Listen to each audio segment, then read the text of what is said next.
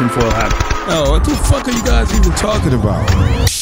Global controls will have to be imposed, and a world governing body will be created to enforce them. Welcome to Tinfoil Hat. We go deep, homeboy. Aaron, open your mind.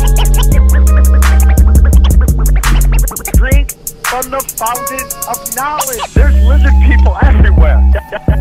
That's some interdimensional shit. Wake up, Aaron.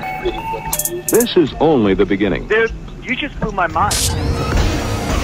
Are you ready to get your mind blown? Good morning, Swarm, and welcome to Tinfoil Hat. You know I am. You know I'm here to do. I'm here to join me as always, Xavier Guerrero, and on the ones too, Jay Nice, Juicy Johnny. Hey. Guys, real quick, check out SamTripoli.com. We've got dates, okay? Dude, talk to anybody in Pittsburgh. Talk to anybody in Cleveland. Talk to anybody in Pottstown. It was a crush fest. Come see me live. My revival is becoming a thing. People are coming to hear me drop the hammer of the gods, political, spiritual, and religious topics. All there. That is Friday night, this Friday night, the 19th. And then at the end of the month, we have Batavia, where I'm doing a bunch of shows, back-to-back jacks. At the end of the month is at the end of February is Bakersfield and Huntington Beach. And then finally, March 3rd is going to be my live taping of my stand-up special called Why You All Getting Quiet? Quiet, okay? Again, check that out. We'll get into the website. You can help out Comedy Chaos, the Chaos Twins, the premium content. The new shirts are up. Everything's there. Anything else? Oh, great episode. This was a great episode. I hope you guys enjoy it. We have Tim R. Shwartz. Enjoy the show. Drink from the fountain. All right, let's get into it. Very excited to have him on. He's an OG of this game. He is a great author. He's going to tell us a little bit about him, his books, and all that. So please welcome, for the first time to Tinfoil Hat, Tim R. Shwartz. How are you, Tim?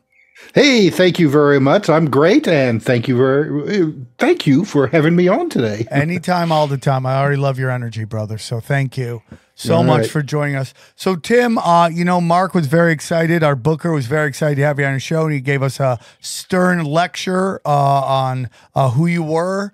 And so we're very excited to have you on, and we're honored. For our listeners who may not be familiar with your work, can you tell us a little bit about yourself and where our listeners can find you?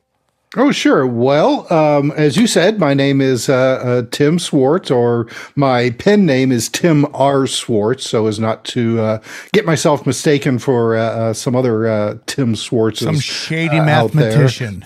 That's right. And, you know, I think that there's a musician too who teaches like drums and music, and you know, and I'm sure they would appreciate not being associated with the likes. There's a lot of pressure that comes with the name Tim Schwartz. You can't. There really is. And, but, you know, as for, who I am, I mean, I am a researcher and writer of the world of the weird. And, what I mean by that, I mean, anything that, is, strange, and I'm interested in it, which really can be just about anything. I mean, I love looking into all sorts of paranormal subjects, UFOs, cryptid creatures, ghosts and hauntings, you name it. I've probably looked into it and written about it, at least at some point in my life. Conspiracies too, though I've kind of gotten away to a certain extent from the whole conspiracy field because it's gotten way too political, and and believe it or not, it's gotten crazy. Yeah. You know, it's funny that, you know, I would say that, but at this point, you know, I look at some of these conspiracy stories that are out there, and I'm just like, wow, that's even too crazy for me.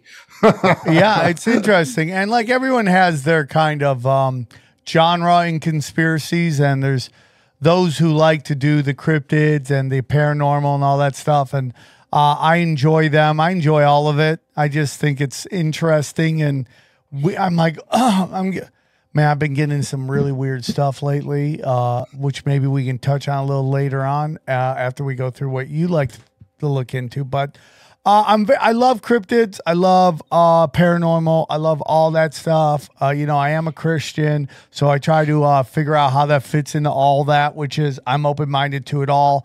But I enjoy it. So my question to you is, I live outside of the Mothman in Chicago, right?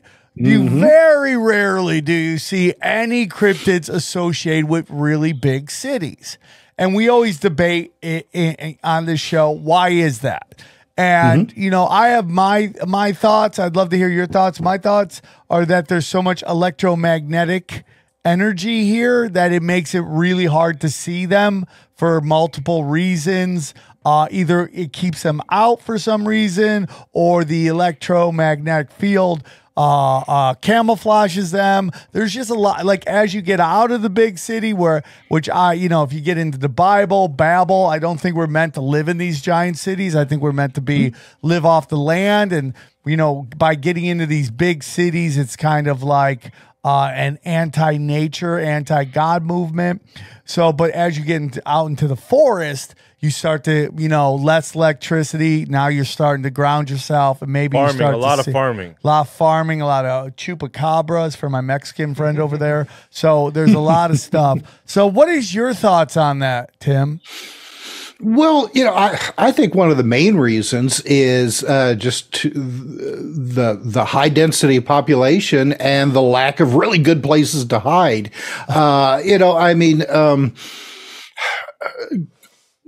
Cryptids, it's an interesting field of study because I think that there are some actual physical creatures in the cryptid line, but I think a lot of them also tend to go into the paranormal realm, or from like other realities and that sort of thing. So I mean, your theory about the high density of electromagnetism may have something to do with it, but even before our electrical technology types of society, cryptid creatures were never a big thing of the urban environment. Now, I say that, but there are some exceptions. There have been Bigfoot type creatures seen in the middle of really large cities.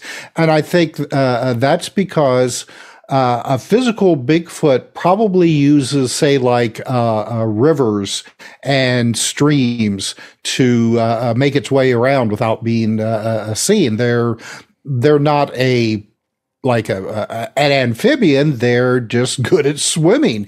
And practically every big city and town has a river or several rivers running through it. So, if you do have Bigfoot sightings in a big city, it generally always tends to be around rivers.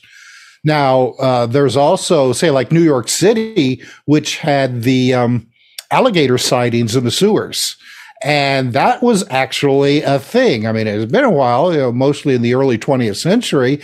And I don't know, some people may not consider alligators cryptids, but a cryptid is really any kind of creature that's out of place, someplace where it shouldn't be. And as far as I know, alligators aren't supposed to be in the sewers of New York. Yeah.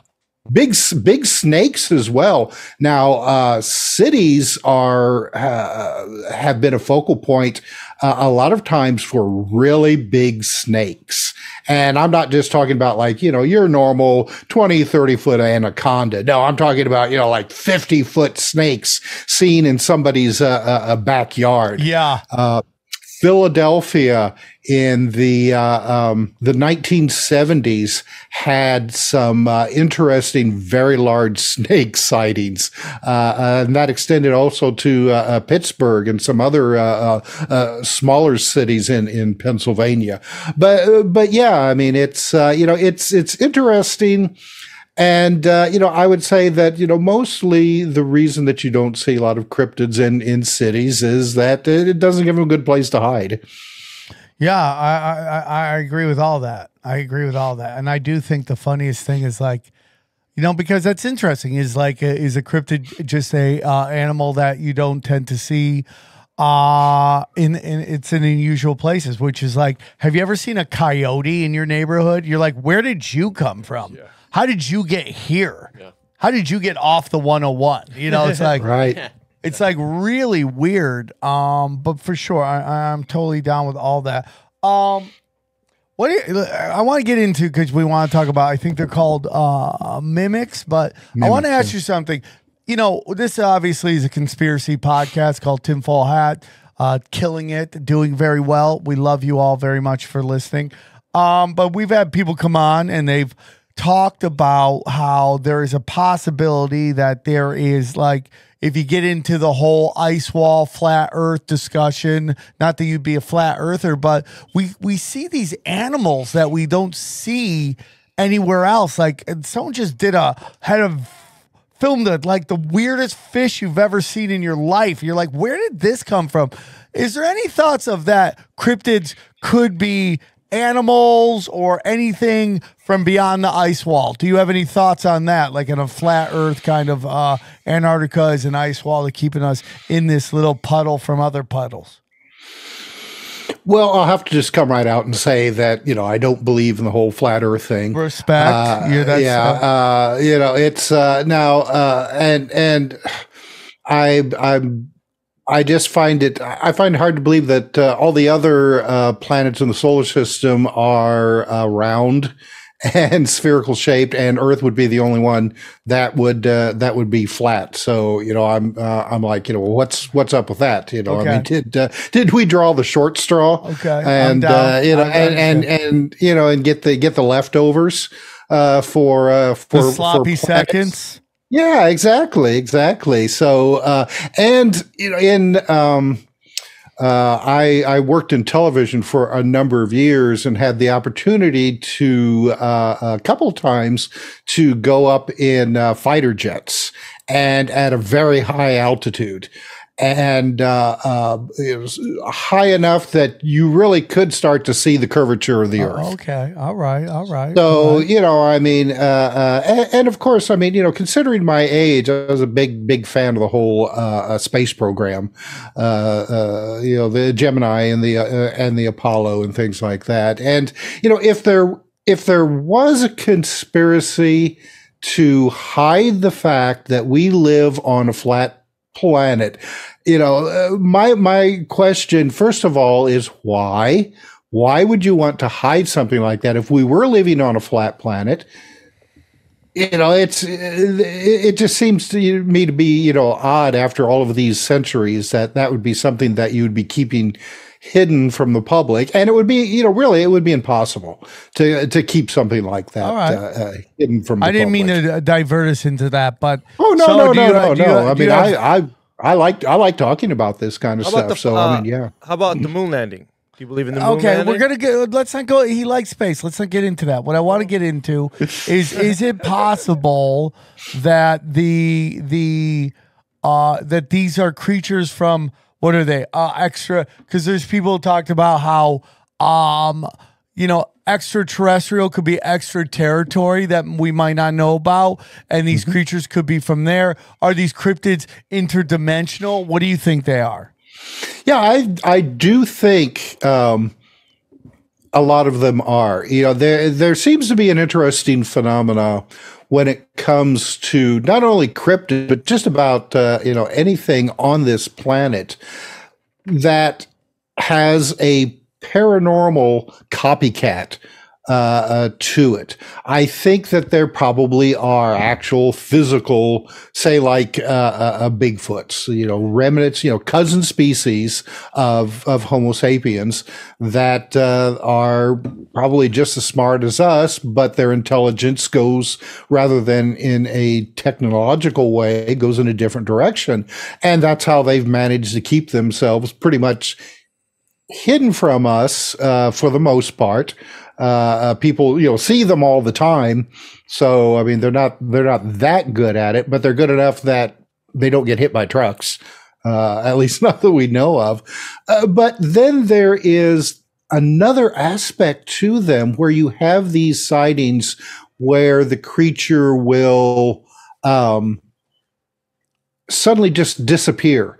Or like we were talking about earlier, being seen in big cities. You know, a big city, it's really hard to find a place to hide, but you'll have these cryptids seen in an area and then by a number of different people for an extended period of time, and then it's not seen again. As well as types of physical characteristics, eyes that glow a bright red, kind of like the Mothman types of creatures. And I'm not talking about like light reflection, like a dog or a cat that you would see at night and you catch it in the headlights of your cars and the eyes will shine. No, these things will have a light that seems to glow from the inside, which is a really old characteristic of paranormal, supernatural types of creatures. So, I think that there is a possibility, and, we use the word, extra dimensional or something like that. We really just don't know. I mean, I do think that there are other realities that exist alongside of our own, and that there are times when these things, and maybe us too, are able to briefly be seen or even make that a journey, across the veil and appear briefly in our reality, only to fade away and go back to their own. Respect on that. So let's get in to your news. I just love the whole story of cryptids. I have seen ghosts. Johnny sees dead Hispanics in his graveyard by his house all the time. They're walking through the graveyard. He knows that. And he talks about it all the time. Not quite right, but close Why? enough. What is it? Someone else, someone who works on the farm has seen Jesus. Guatemalan a Hispanic man saw Jesus on the farm. Got that wrong. Yeah. Okay, so a Hispanic man saw Jesus walking through. Yes, and then people have seen ghosts in the grave. Yeah, like I've seen ghosts, a lot of ghosts. But I want to get into your new book. It sounds amazing. I'm going to buy it. It's called Mimics, the Others Amongst Us. Tell us a little bit about your book. Yeah, well, this book is about, on all the years of my writing and research, there is a rather common denominator on all across the paranormal field when it comes ghosts, UFOs, even cryptid creatures, of entities that have been seen and have either talked with people or associated with people, or even you just, run into them on the streets that have the appearance of being human. For the most part, they look human and they somewhat act like human. But it's apparent that they're not.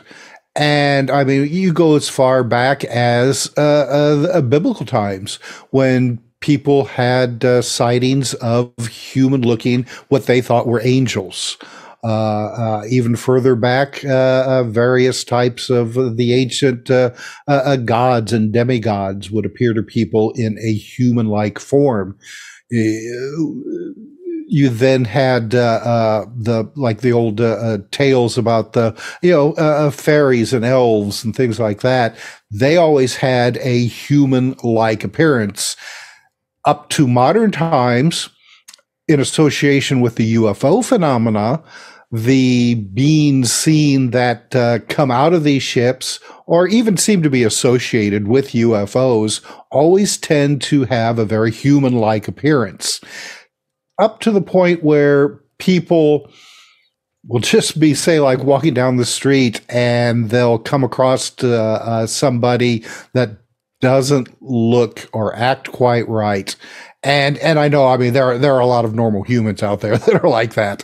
But one of the characteristics is that people, when they have encounters with these beings, will have that gut feeling that something isn't right, that they are in the presence of something that isn't human. And people often describe like the hair on the back of their neck raising up. Sometimes people will be scared to death. They'll feel sick to their stomach. They'll feel like that they're in danger. They'll get that flight or fight type of feeling. Now, not all of these associations are like that. Some of them are actually mind blowing and information that has been then used really for centuries on a spiritual basis, has been passed back and forth with these beings to people.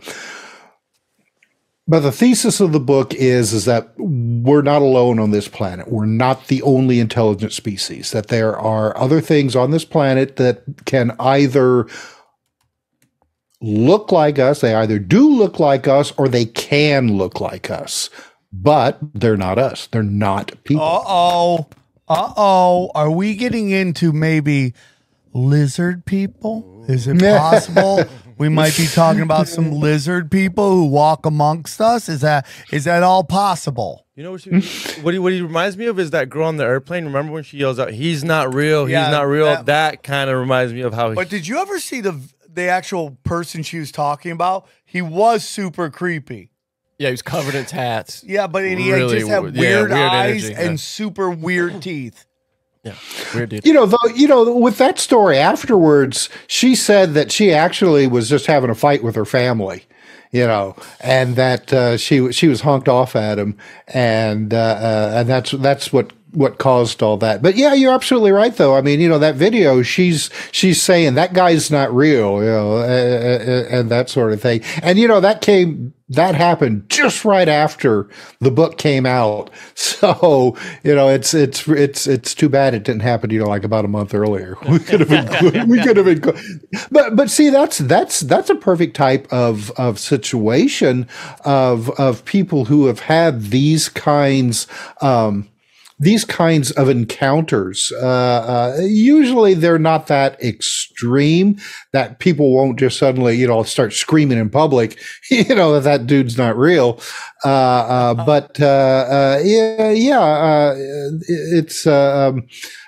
one of the stories that we have in the book was a guy who worked for a publisher, and I can't think of the publisher's name now. The publisher had just printed Whitley Strieber's book, Communion. And he was in a bookstore with his wife in New York just right after the book came out, and was checking out the display that this bookstore had for this book. When Communion came out, it was a big seller and really just, got a lot of people going. And he said that while he was in this store, two people came into the store, and they were dressed very heavy clothes, wraparound scarves, big sunglasses, hats pulled down over their heads. Hey guys, I want to tell you about our friend at Mood. Listen, Mood is known for their federally legal THC. Now they're adding their most potent product yet to their lineup, introducing hemp-based THCA flower, the future of legal THC. Try it along with all of Mood's other amazing offerings like Delta 8 flower, gummies, vape, cartridges, and more. And for a limited time, Mood is giving our listeners a free THCA pre-roll and 20% off your first order. Just visit hellomood.com and use the code TINFOIL. Nothing better than this THC diamonds right here. They go hard on my joint. Not to mention the edibles, Delta 9 edibles. Perfect to go to sleep, especially on the road with Sam when he's snoring. Nothing better than a THC edible to put you to sleep and relax. Since THCA converts into THC when you heat it, you get access to the classic marijuana high, okay? Mood puts an end to the guessing game with federally legal forms of THC extract from hemp plants. All their products are regulated, third-party tested in Drug Enforcement Agency registered labs, okay? Different strains for specific moods, from euphoric to energized.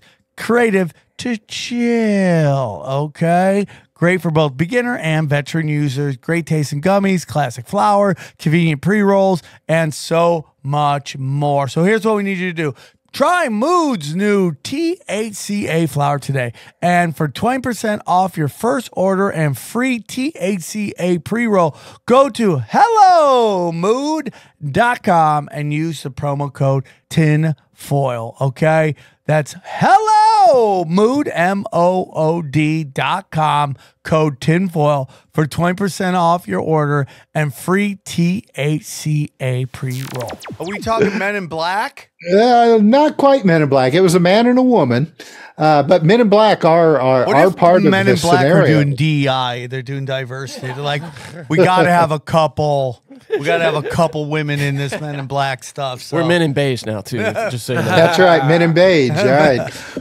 But the woman especially, well, and these two people, they got a copy of this book and they were going through it and they were making comments and they were saying, well, he got that right. And he was, oh, he really didn't get that right at all. You know, like they had some kind of inside knowledge. So this guy actually, I mean, he walked up to them and he was like, hey, you know, I work for the publisher. I would like to know, you know, what it is about this book that, you know, that you like or you're finding fault with. And he said the woman looked up at him and he could tell she had big sunglasses, but he could tell that she had huge eyes and eyes that like wrapped around the side of her head. And she was really pale and her chin came down to almost a point and she had like a scarf you know, kind of like hiding it. But he said that she looked up at him, didn't say a thing. And he said that he had the feeling from her looking at him that, first of all, she hated him. He could just feel the hatred. He'd never seen her before. And he said that he felt like he was in the presence of a mad dog. Oh, really? And that she was going to attack him at any moment. And he was just like, oh, sorry, didn't mean to bother you, and backed off. And they left. All right. So, I mean, that is a good encounter of the others. It's very creepy. Well, now, okay, go ahead. Sorry. Well, I was just you wanted to talk about the reptilians. Yeah, because Princess Di, according to her friend, talked about seeing the royals morph from like people to lizard people. Mm-hmm. She talked about going to weird ceremonies. It's, you know what the weirdest one is? Adele. Adele is the weirdest one because there was this famous, like very famous post on like Reddit where it said a bunch of fans saw her shapeshift. And I'm like, okay, whatever. And then Adele comes out and looks completely different. Yeah. Goes from chunky Adele to smoke show Adele. Yeah. And you're like, whoa, dude, that's kind of crazy, dude. That's kind of crazy. We've heard that before, these shapeshifting. And then you had the leader of the Smashing Pumpkins on Rogan or on Stern talking about Billy Corgan. Seeing people shapeshift. So my question was like, so you were gonna get into it. What are your thoughts on that? Yeah, well, with Adele, you know, Ozempic is a wonderful thing. I'll just leave it at that. You know, the whole the reptilian thing, and of course that was David Icke's brainchild. I mean, you know, and that's been around for a long time. And you know, it is interesting because the idea of reptilians has been with us long before any of us have been alive. I mean, you know, you could go as far back as say like even the Bible and the whole Adam and Eve and the serpent could be interpreted as a reptilian. Yeah, I've heard that. Yeah, and a lot of ancient societies had it that there was another group of beings on this planet that were reptiles, but rather than being evil, these were creatures that were helping us, that taught us agriculture, mathematics, and things like that.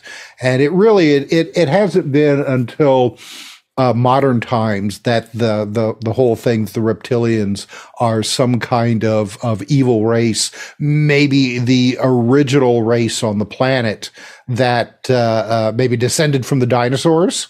And because the dinosaurs, I mean, they were here for millions of years. I mean, we've only been here for less than 100,000 years. And, who's to say that they didn't actually, have one of them that, one species that, got intelligent and actually did build a society and then leave, built spaceships and got the heck out of here, only later to come back and find that the monkeys had taken over. So, so I mean, if you were an intelligent race of reptilians and then came back and find that the world's covered in, nasty monkeys, you'd be mad too. But, I mean, we do have, there is a chapter in the book that was written by one of our writers that had this encounter, or actually, some friends of his had an encounter with this guy who claimed to be an extraterrestrial and was a shape-shifting reptilian. It's, that one, I mean, it's a fascinating chapter, though. I mean, only, I guess, one or two people who were associated with this guy actually saw him do this, but he had a lot of other weird characteristics that made you think that, there wasn't something quite normal about this guy. But I think myself, my own opinion, I mean, and I don't want to go and disparage anybody else who is thinking otherwise. My own opinion, I think that the whole reptilian thing is rather overblown, and I didn't hear anything about the reptilians till after that TV show in the I think it came out originally in the early 80s. V. Yeah. Right. The reptilians didn't become a thing till after that show came out. And but see, that is part of the stuff that I write about, is the influence of pop culture as well on all of it. And I think the reptilians is a perfect example of how pop culture can have a major influence on our belief systems and our modern day mythologies that really kind of almost take on a life of their own, which is, an interesting phenomena, in and of itself. When you get into the mimics, where do you tend to see these mimics more? Is there a place where they're more prevalent? Is it in politics, Hollywood? Is there an area where I can go to get more mimics? Well, okay, and the thing that I want to stress is that, when I talk about the mimics, I'm not saying that there are, say, like the reptilians, that there are specific groups of people out there who have disguised themselves as humans, but they're actually something else. I mean, you do that, and you're starting to get into all of that political conspiracy theories that have come about because you don't like somebody else's politics, so naturally they're not human. And that's definitely what we're not trying to say. Respect. The mimic phenomena really tends to be, it just happens when it happens. It's there are people who have, say, had like UFO sightings, and we'll kind of we'll go back to the UFO phenomena, because that is the modern version that the mimics seem to have adopted themselves to I don't know, again, I don't want to say to work within our society, because again, we're going back to that, those political types of conspiracies. Right. But there are a lot of people who have, say, like had just an average, if there is an average UFO sighting, saw some lights in the sky and like, oh, well, that's weird. And then all of a sudden they're visited by the men in black. Or the women in black, yes. Or weird looking people selling encyclopedias, or really? Oh yeah.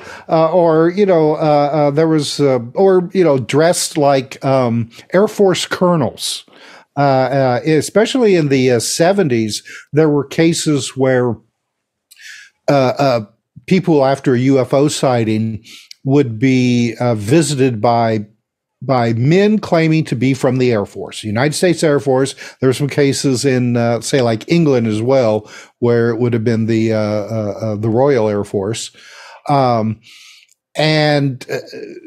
They would want, even though these people had never talked about their UFO experience, never even mentioned it to their friends, these guys would show up knowing all the details and then wanting to know if the people had taken any pictures, if they had any, more information that they wanted to tell them. And then have weird characteristics. The one case in the United States I was referring to, this guy, and he had dressed in the uniform, had the proper credentials, complained to the witness, it was like a housewife, that he had an upset stomach. So she had just made Jell-O.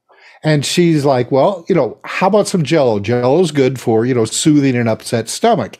And she gave him a bowl, and he did not know how to eat Jell-O. Whoa. He tried to drink it like a beverage from the bowl. So as far as I know, most people, at least in the United States, know what Jell-O is and how to eat it. So I mean, those are the types of cases that you have. There was another one where actually this was like a city commissioner in, I think it was Manchester, UK. He was out one Saturday morning downtown. And he saw this woman walking amongst the crowd, and she just stood out among everybody else like a sore thumb. He said that, first of all, she had kind of a silvery colored skin. Now, and of course, I mean, people can put on makeup and stuff, and she was wearing, the closest thing he could think of was that it was like a ballerina type of dress, but it was like, very shiny and pretty. But her eyes were very big. That's one of the characteristics to see with the mimics, is a lot of times the eyes are extremely unusual, usually described as bigger than normal. Maybe the color is like bright blue. And again, that wraparound, where the eyes extend over the sides of the eyes. But he said that she was walking. He put it, her gait was almost like a penguin, kind of like this back and forth type of movement. And her hands were up as she was walking and kind of twirling like that. And he said that it seemed to him like she was sightseeing, that she was just taking in everything with amazement. And he said that other people were kind of like looking at her, but nobody. And he said he wishes that he had stopped and asked her, are you enjoying, are you enjoying this day or something? But that's one of the other characteristics of the mimics, is that a lot of times when people just see them on the streets like that, you may think that, wow, she's weird, but then you don't do anything. You don't do anything about it. All right. Yeah. Men are afraid to approach women now. Yeah. Well, I mean, men are like, I don't want to get me too'd. I can't come talk to you. So well, I mean, and this was a few years ago before the whole Me Too movement. Okay. And like I said, this guy, he was like like a minor city politician. So I mean, he wouldn't have had any qualms going up to somebody and saying, and she was really fascinated. I guess they had like a an outdoor clock on a building. And he said that she was just really fascinated by that clock. But he said that at that time, even though he thought it was kind of an unusual circumstance, it didn't even occur to him to stop and try to talk to her. And it wasn't until afterwards that it was just like, why did I do that? Why did, this was a really weird looking person.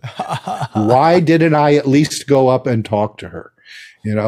But you see that a lot with, say, like, UFO sightings or even some cryptid sightings where somebody may have a camera right there and have gone out looking specifically for these types of things with a camera.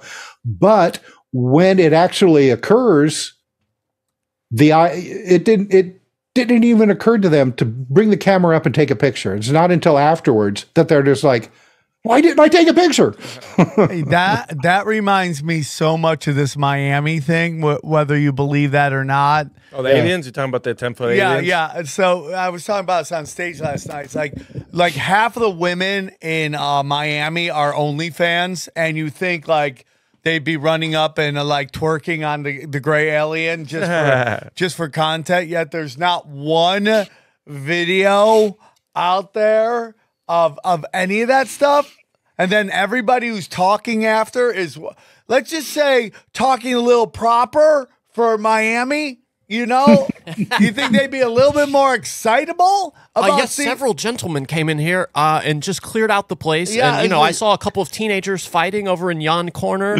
Yeah. Me and my boys were just running for our lives to get back to the hood so we could talk about what happened with it. Was way too calm, way too collected, not animated enough for me. You're still running on that. It was just Project Bluebeam? No, it's just them being dramatic or overreacting cops. It was really... No, I don't know what's going on, but it's the notion of a 10-foot thing and nobody has a video of it like he was talking about, unless we're getting into this thing where these things can erase it in real time with just magic. Yeah. Yeah, that was a weird, very weird thing. And I'm with you. It's just like, okay, if there were 10-foot tall creatures, suddenly appearing, in this outside mall area, why aren't there more cameras? Why aren't there more, pictures of it? But then again, like I said, a lot of times in these kind of circumstances, it doesn't even occur to people to do that. So I mean, that's I haven't put down an opinion yet on what happened there. I need to actually talk to some people who were there at the time. I've been trying to track somebody down. Somebody. Yeah, well, I mean, you're getting you're getting a lot of anecdotal stories, but I have yet to come across anybody who will definitively say, yeah, I was there, this 10-foot thing appeared, walked up and down and then disappeared, and then the cops came in. Yeah, that'd be good for TFH Live. We should get some That would be great. Miami. That would be perfect. If you were in Miami and saw the 10-foot gray, because I think they're all Japanese grays, but you see a 10-foot gray, come call in the 10-foot. What's the number, Johnny? Oh, jeez.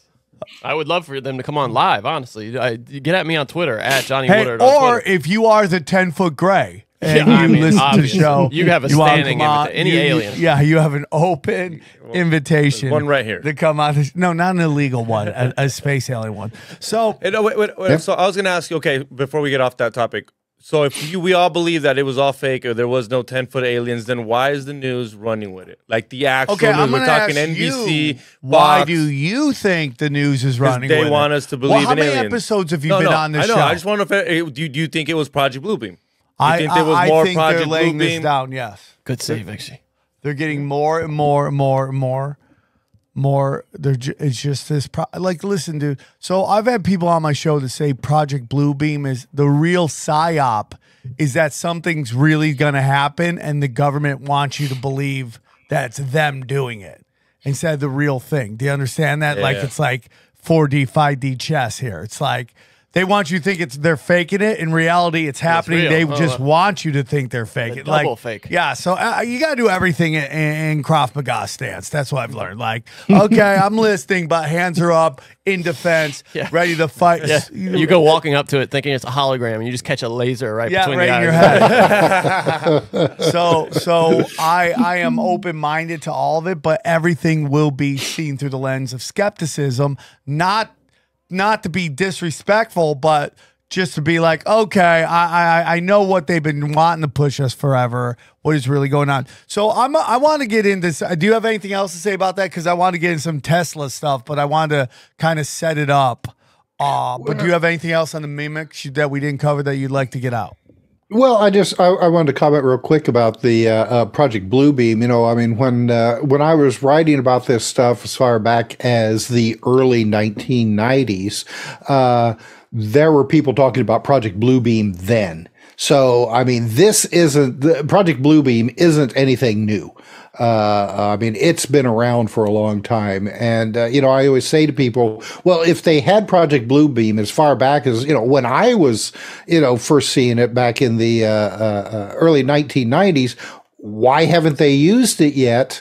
And if the technology was that good that far back, you know, is it even better now, or is this just another one of these stories that gets out there to make people think that this technology is so good when it's actually not? Because that is a thing. You know, you start these rumors that we have this amazing technology. We have anti-gravity. We have the invisibility ray. We have Project Bluebeam. We don't have any of that, but you know, you may have, say, like a Russian agent who then takes it back to Putin and says, hey, you know, they're saying that they've got, you know, Project Bluebeam, when they don't, you know.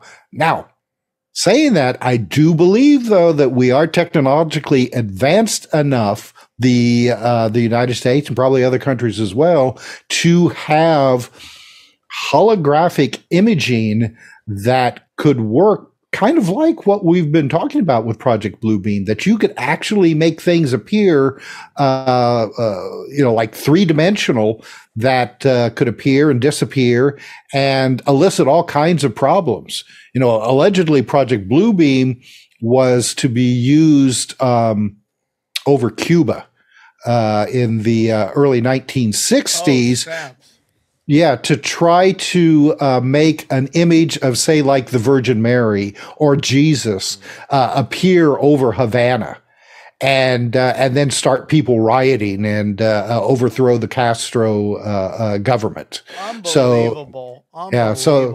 Allegedly that was what Project Bluebeam was originally developed for.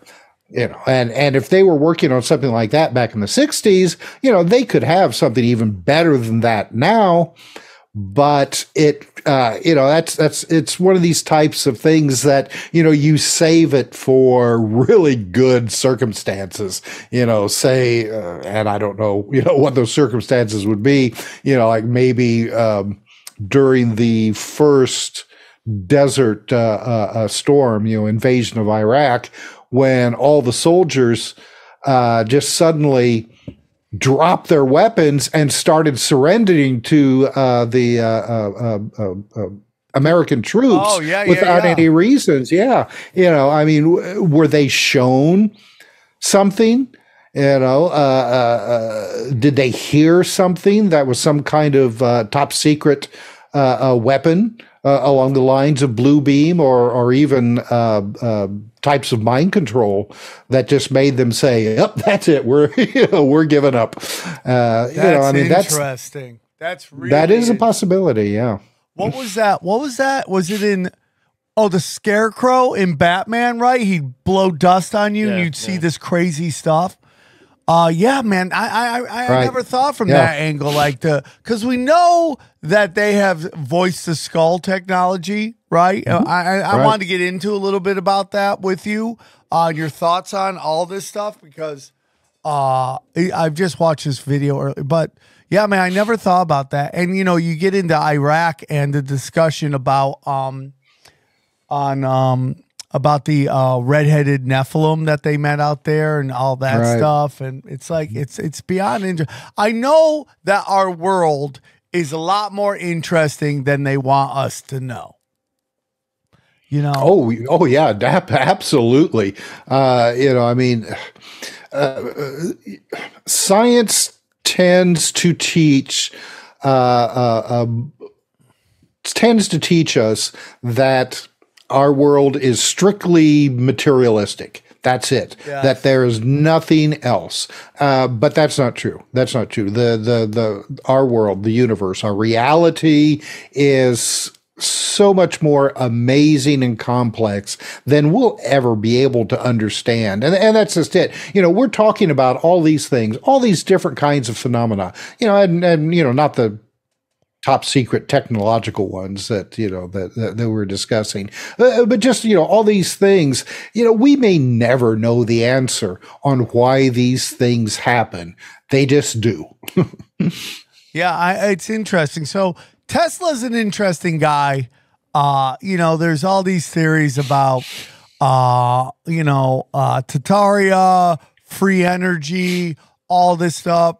So I want to preface this by saying that I recently watched a video that kind of like really opened my eyes, and it was by a woman named Sabrina Wallace. And Sabrina Wallace does a deep dive into basically the technology that the government has. And, you know, while everybody's looking, she called it the beast engineering technology. That's what she called it. She's obviously religious, Christian, cool with that.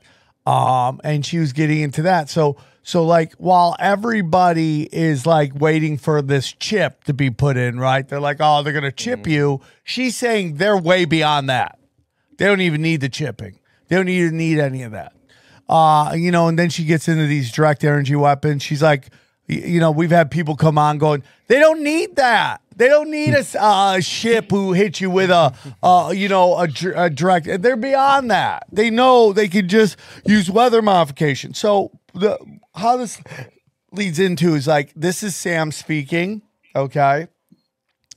That I believe that we live in a very mystic reality. That even though I'm a Christian, got Christ in my life, I believe in mysticism. I'm going to lose some people. Some people get angry. We're just having discussions here, okay? What do you mean by that exactly, though? Well, mysticism. Well, that's what I'm going to get into is that there is magic. And what I'm believing here, okay, and this is, again, Sam speaking, is that these people with their technologies, these elites, have figured out how to hardwire mysticism, to use technology to do things like Bluetooth that we just take for granted. You know, even a direct energy weapon is a form of, you kick fire, you know, all that stuff that we would see that they talked about way back in the day, or even stuff we like in Doctor Strange, stuff where they could just, like, according to her, and again, this is a very advanced, deep, beyond like 9 red belt stripes on your black belt. Okay, discussion. I'll send it to you. Okay. It's like on Rumble. It's like super deep, bro. And it's so, you know, like she's saying that they have the CRISPR DNA technology to give you psychic powers, take away psychic powers. They can edit you through these frequency stuff, which we've heard before, right? 5G. All that stuff. And the reason I bring that up is because this gets into some Tesla stuff and things Tesla was talking about with universal numbers and free energy and all that stuff. So like what we do in our society is we, again, it's somewhat what we just talked about, where like they take this, what they label it woo-woo, right? Or they take the spirituality stuff and they harden it and call it science. And they take out all the amazing stuff around here, like the Hermetic principles. Most people don't know what the Hermetic principles are. But what in reality they are is what they turned the laws of physics into. They took out all the energy, all the magic, all the spirituality out of the Hermetic principles and gave us the laws of physics. And we all believe that because science, right? So my point is, like, Tesla and everything he believed in a much more amazing reality, right? Would you agree on that? Oh, absolutely. Yeah. In his heyday, when Tesla was in the top of his form, just coming up with all kinds of amazing inventions. And I should say that without Tesla, we would not be able to do this type of show. Yeah, we wouldn't. Yeah, I mean, computers, electricity, videography, all of this, our electric lights, none of this would have been possible without Tesla. But at the height of his career, he really didn't have a lot of room in his life for psychic phenomena, magic, spiritualism, things like that. He had been approached at one time by a group that was pushing for the research of psychic phenomena, and he didn't want to have anything to do with it. It wasn't until much later in his life when he became interested in Eastern philosophies that he started to develop a more of a better understanding of our reality and how things like that work. Along the forms of mysticism, though he was approaching it, with that scientific type of attitude, but he was acknowledging at that point that, like you said, that the universe is a lot more complex and mysterious than we can even dare to imagine. But it was obvious that Tesla had abilities of his own that at first he didn't really attribute to anything other than just his normal physical capabilities. And what I mean is Tesla had this amazing ability that when he was working on an idea, at some point he would have a vision, as he would describe it. A download. Yeah, very much. Yeah, that's a good way to put it. Where he would suddenly see, and his invention of the AC motor came about this, where he would suddenly see whatever it was he was working at appear in front of his eyes, and his description sounds almost like a hologram, and he could rotate it with his mind. Whoa. In any different direction. He could take it apart bit by bit, Whoa. and he would know at that instant how this was going to be built. And with the AC motor, he was walking in a park talking to a friend when he saw this in front of him, and he had to quickly he took a stick and drew out the schematics in the dirt. Even though he said that afterwards, he really didn't even have to do that because it was already imprinted on his mind on how to build the AC motor. So then any of his important inventions for the rest of his life, that is the way that he would see them. And he knew instinctively that when he would have this vision, that this thing would work exactly as he was thinking it was going to work. That's crazy, dude. That's right. And he worked on a lot of different things throughout his life. And he said that if he was working on something, on an idea, and he didn't see a vision of it, he come to realize that was because it wasn't going to work, that he would have to take a different tact, on trying to develop it. But, AC motor, radio technology, stuff along those lines, that was how his inventions came to him. No, I'm with you. And I'm not going to, I don't want to sound crude or anything, but I literally wrote a joke about the 7 stages of grief of pooping your pants, and it came out fully formed. Fully formed. I woke up one day and it was completely written out. I love that you compared Tesla's inventions to your poop joke. Right? Yeah. You said fully formed. I was like, the shit you took? No, the joke. The joke. But that's the best thing I've ever why? heard. Like fully, because it's a long joke, Sam. Is it like you talking about like a straight download? Yeah. I'm going to tell you something. The gods wanted you to write that poop joke, brother. Well, maybe I'm just saying that maybe I'm the comic I am and not as far as I am because most of my jokes come pre-written.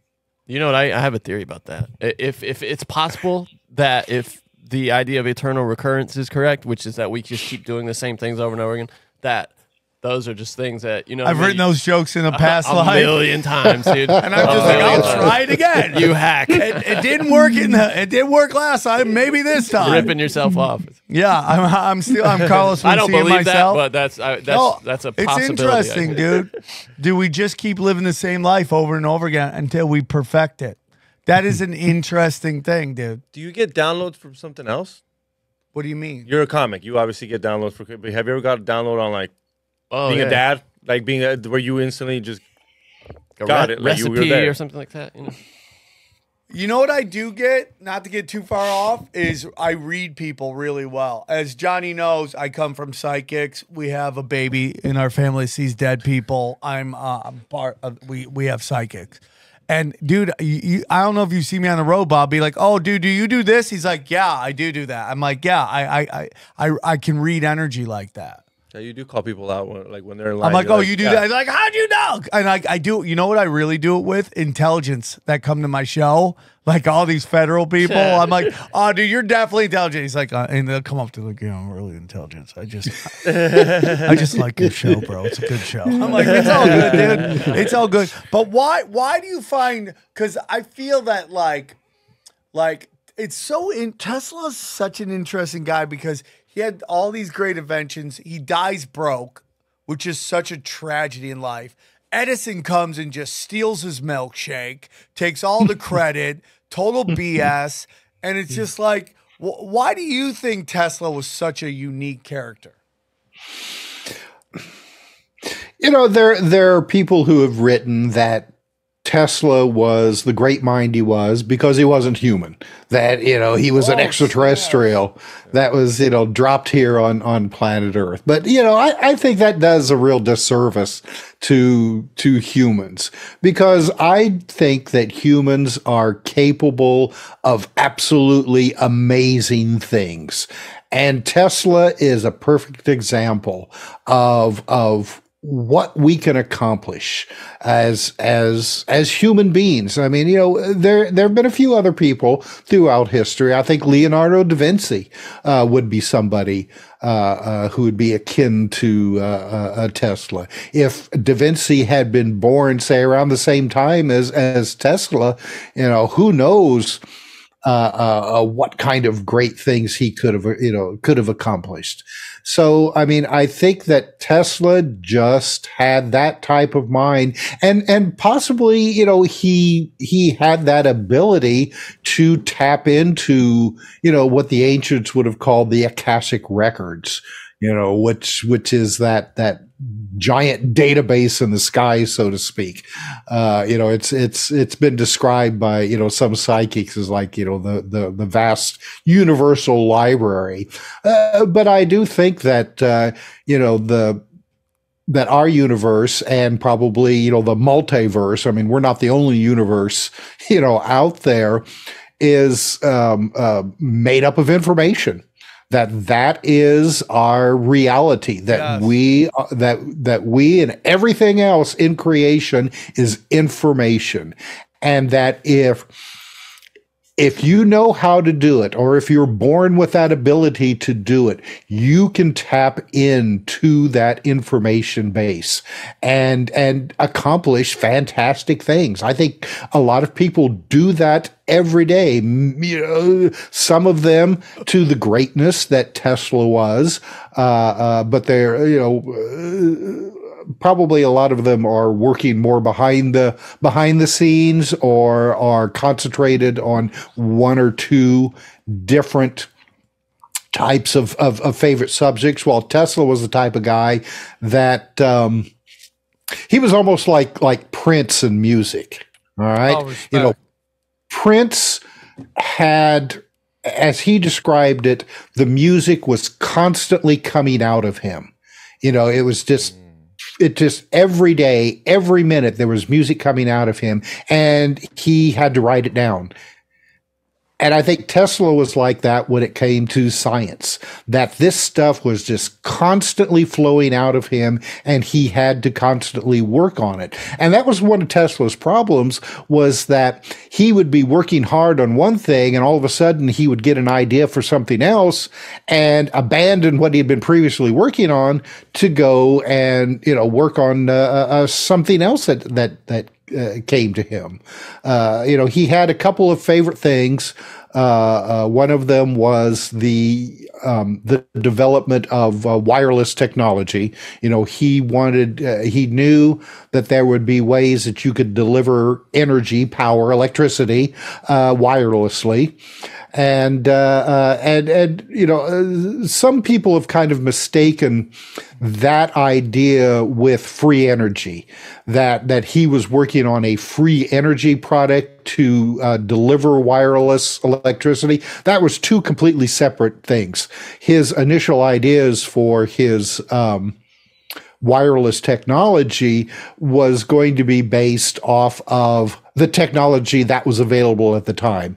And that meant burning coal to drive boilers to then generate the electricity. However, he also was working on ideas to get electricity from the atmosphere in a form of they look almost like solar panels, but he said that it would absorb cosmic rays, the energy that's constantly coming down to Earth from space, and that these arrays would be able to absorb this energy night or day. Those are two completely different things. If Tesla had been, able to continue his work, he later may have been able to develop the ability or the technology for wireless energy distribution using a free energy source. But at the time, he was using conventional technology. Yeah, I find Tesla so interesting. I'm slowly but surely starting to understand what the ether is. What is your thoughts on what the ether is? Well, in Tesla's day, the ether was considered a universal medium, all right, that allowed electricity, heat, cold, whatever, to get from point A from point B. It was thought that the ether was what allowed, say, like the heat from the sun to reach planet Earth, or for light to travel from across the universe. It wasn't conceived that there wasn't any conceptions on how these kinds of electromagnetic energies could travel through the universe without something to travel through, akin to how sound travels through the atmosphere. All right, that's how it was originally perceived, that electromagnetic energies could travel throughout the universe, and Tesla was a believer in the ether, and they were working on what the ether exactly was. Nobody was really quite sure. Later on, Tesla came up with the idea that that light and electromagnetic energies were waves and could actually propagate without any kind of medium to propagate through. I mean, they were energetic enough that they could propagate all of their own. Now, saying that, I've been wondering recently whether or not the whole thing about dark matter and dark energy that everybody, in astrophysics and physics are talking about, that the universe is made up of, like, gosh, what is it? It's like maybe 10% matter, our matter, and then everything else is this dark matter and dark energy, whether or not that is the ether that everybody was talking about. Because they're basically saying the same thing now as what they were saying in the 19th century about what the ether was considered. That, but now they're saying that the modern idea of dark matter and dark energy is how gravitational waves propagate throughout the universe. So, it's, and, I mean, if you would ask, a physicist, oh, well, it sounds like that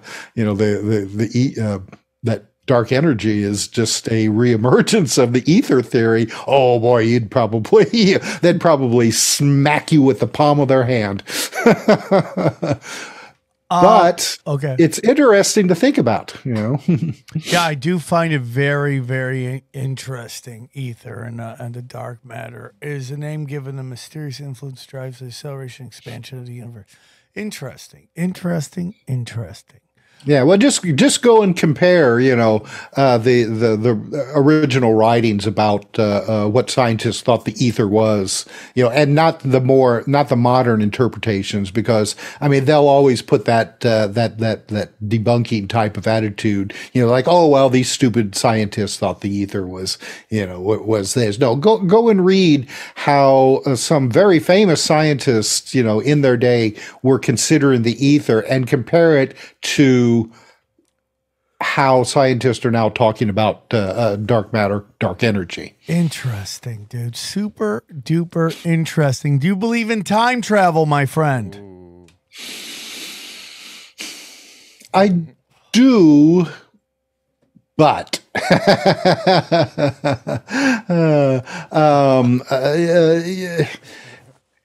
it's one of these subjects that I've been fascinated with for a long time, and one of my favorite theories about the whole at least part of the UFO phenomena is that some of these ships could actually be time travelers, maybe not necessarily human time travelers.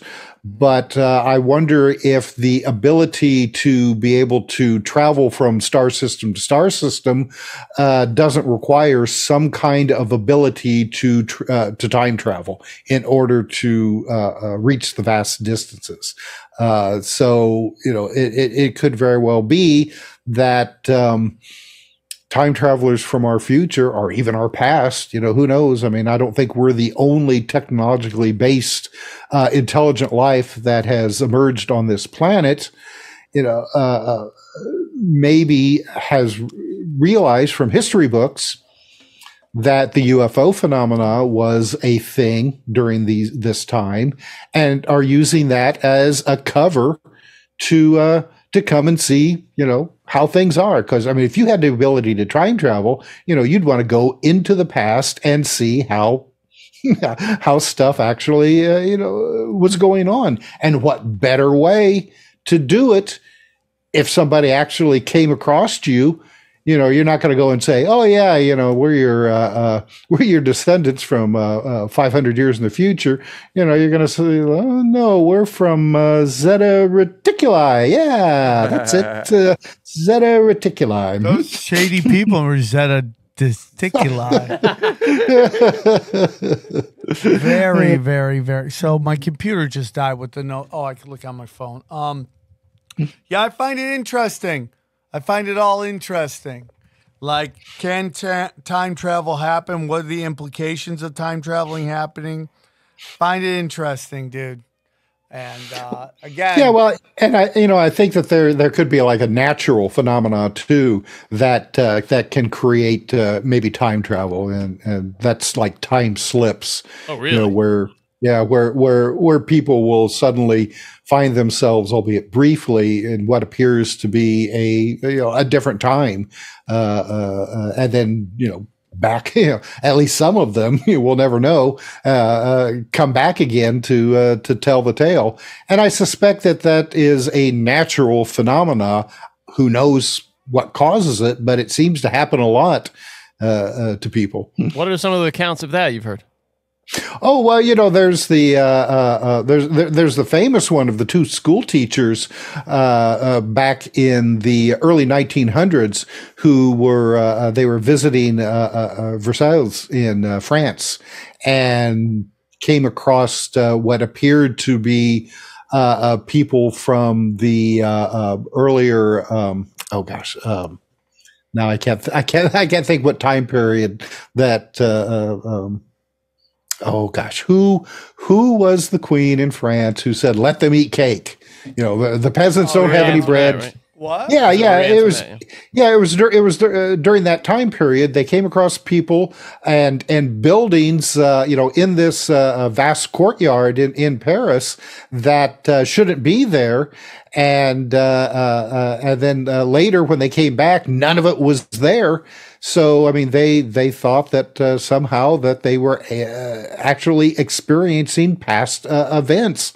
And there's a very famous, more recent one that happened in England, where a policeman in Liverpool was out shopping with his wife. And all of a sudden, he found himself, the road around him and the buildings around him took on the appearance of what appeared to be like the 1950s. And the bookstore that he was going to go into wasn't a bookstore. It was actually a what was it? It is like a clothing store. Oh, snap. And he stood outside of it and he saw another young woman who was dressed like he was, and she started to go into this store. And when she did that, all of a sudden everything changed back in front of them and they were in a bookstore. And he was like, "What happened?" And she was like, "Yeah, I thought this was a clothing store. I was going to go in, but now it's a bookstore." That's a perfect example of a time slip. I wouldn't doubt. I think going back to somewhat of what Johnny was saying about living the same life over and over again. What if time is like a book and it's just stacked on top of each other? It's not like linear, but stacked like this. And Like Interstellar? Yeah. yeah. And it's just like you just keep going back to the same time. That all time is happening at one time. Like when you jump around a book, like you could be on page 50, right? And that right there is the reality of the moment. But what if you jump to page 200, that becomes reality. Then you jump back to page 10, that becomes reality. But in reality, they're all going on at the same moment. It just, where are you in that story? Well, don't you feel that way sometimes? Aren't there times in your past that you're particularly connected to that you feel like as though they just happened or could still be happening? I feel that way sometimes. Yes, 100%. I feel Tesla had an experience very similar to that when at his laboratory in New York, when he was hit by an arc of electricity from one of his Tesla coils, and he said in that moment he felt like that he was outside of time and space. He said that his experience showed him that the universe is that time is non-existent, that the past, present, and future all exist at the same time. And he said that he could see it all at once. But if it wasn't for his assistant, fortunately, turning off the machine and saving his life, he would never have lived long enough to tell his story. But modern day physicists have come up with a theory called the block universe, which basically says that time, rather than being temporal, and I'm not describing this properly, can be thought of more, and you have to understand we're trying to conceive of a fourth dimensional reality in 3 dimensions, that time could be considered more a location, that that the past would be down the street and the present is, like where you are now. And then the future is, another place down the street. And all you have to do is just walk down the street to get to the past and, walk down the other side of the street to get to the future. But of course, since we are 3-dimensional creatures, we can't do that. I mean, only if you are able to get beyond the 3 dimensions could you even conceive or perceive time in that way. Thus, we are trapped in what appears to us to be linear time. It's interesting. I think it's interesting. Again, I'm telling you, it's all mysticism, dude. People think I'm crazy. But just remember that everything's mysticism. You say like magic, right? Yeah, Do you include are miracles part of that? yeah. Yeah. Okay. All I was that. just wondering. But Okay. it's mostly about manipulation of energy in many different ways, like voice to skull technology, which we know the government has. That is straight up like telepath powers. Your telepathy. I mean, we're just getting into all this stuff. Reading minds. Your phone reads your mind. Oh my That is God. magic. It's just magic. And people are like, oh, yeah, the technology is so great. No, dude, they just hardwired magic. They figured out how to take this magic and hardwire it and call it technology, but you still don't believe in mysticism. You're right, because like if you told someone in the '80s, "Hey, your phone's gonna listen to you," Yeah, your that's phone- magic. You're talking magic. You're talking. Well, 100%. who is that? Are you Chris Angel? Yeah. No, he listens. In the 80s, nobody knew about Chris Oh yeah, Angel. you're right. by the That was way. more like '90s. He was like 4 and he was annoying everybody. So let's get into the final point here. You got a new book possibly coming out, or you're working on it right now, called Geff the Talking Mongoose. I'm all about this. The eighth wonder of the world. Tell me a little bit about it. No, that's an older book. Oh, it's an old book. My apologies. That's fine. No, that was a really, we're actually in the process now of working on a book about time travel or the mysteries of time. You know, I don't want to put it entirely into the realm of time travel, because then people think of, you know, eccentric inventors building a DeLorean that can travel back and forth through time. No, I'm talking about the mysteries of time, you know, which, you know, may include eccentric inventors who may have stumbled across some kind of mysteries. But like I said before about time slips, you know, I think that you know, Mother Nature is kind of showing us that there are ways that that time is not linear as we think it is. That there's more to it, and could be accessible somehow. But you know, how that would be with our current understanding of physics, you know, that's the unknown part. But Geff the Talking Mongoose, that's one of my favorite books. I wrote that a couple of years ago, and it was released by Global Communications Interlight Publications, publishing company. And what is the talking moose? Like What happened? Yeah. What happened? Well, this was a case that happened on the Isle of Man in the 1930s.